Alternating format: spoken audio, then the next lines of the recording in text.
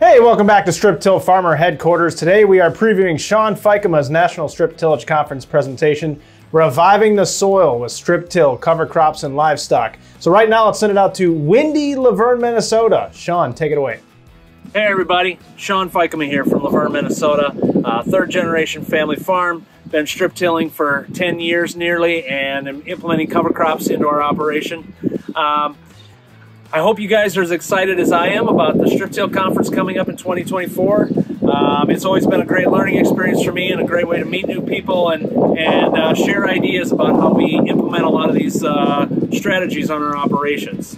I'm excited to be a part of the Strip Till Conference this year. In our session, we're going to be discussing and sharing ideas about how we implemented our 4,000 head feed yard and the manure and the regulations that go along with that, along with all of the swine manure that we get on contract, and how we've implemented that into our operation to make both the nitrogen and phosphorus and potassium the most efficient use, and how to apply it in a strip till situation. So I look forward to seeing you guys there. Have a safe trip there, and we'll see you then.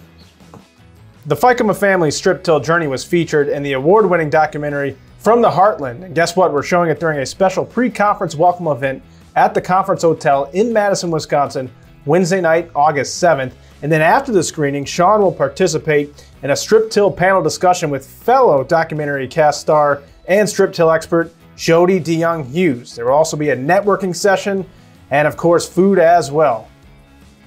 So a perfect way to kick off the conference. Head to striptillconference.com for more information and to reserve your spot for that special event.